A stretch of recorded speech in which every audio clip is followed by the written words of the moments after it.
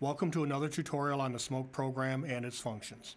For this video, we will demonstrate how a chief or a department secretary can add a new employee to their roster within the Smoke program. From the Smoke login page, please log in under your credentials as either a chief or a department secretary. If necessary, confirm or update your information in the system.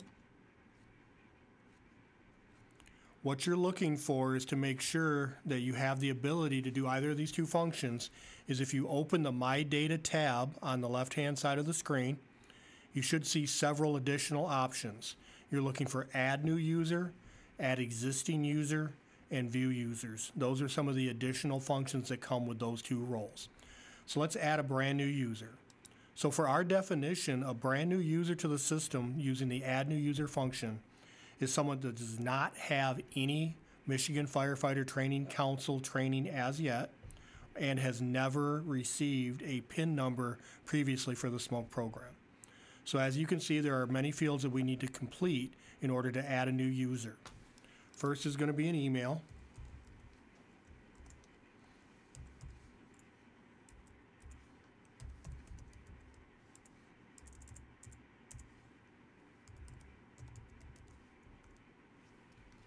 And we'll go through the fields. Anything with a red asterisk has to be completed.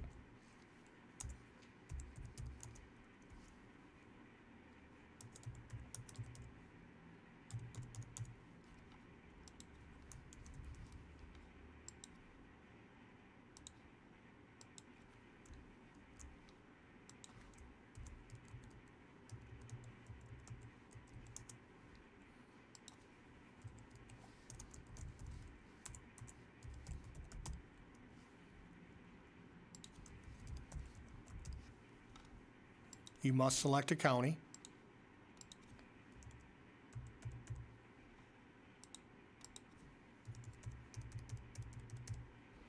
When selecting the designation, please remember that the cadet or the explorer designation are only to be used for those fire departments that have an approved cadet or explorer program and that the applicant is under the age of 18. So for this case, we're going to say a firefighter paid. Today's start date. The fire department will default to your fire department that you hold the user role of either fire chief or department secretary for. At that point, you're going to add new user. And you should get a green confirmation bar that the user was created successfully. Now let's add an existing user. So you have an applicant to your fire department who does have previous Michigan Firefighter Training Council certification, and they already exist within the program. Rather than duplicating the information, we're going to use the Add Existing User function. This function is tied to the driver's license number of your applicant. Bear in mind, this has to be an exact typographical match to how that driver's license is listed within their Smoke profile.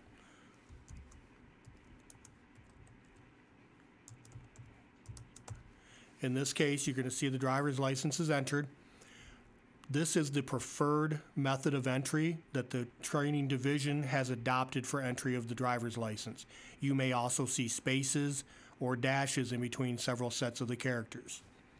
Again, select their designation, remembering the cadet and explorer sub-requirement, and then their start date, and then hit save.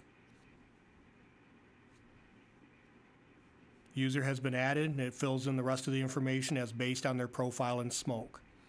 To view your roster to determine that folks have been added to your roster, that is the View Users function on the left. This will give you an alphabetical list, 10 listings at a time, for those firefighters that are affiliated with your fire department. We hope this video assists you in managing the Smoke program for your department. Thank you and have a good day.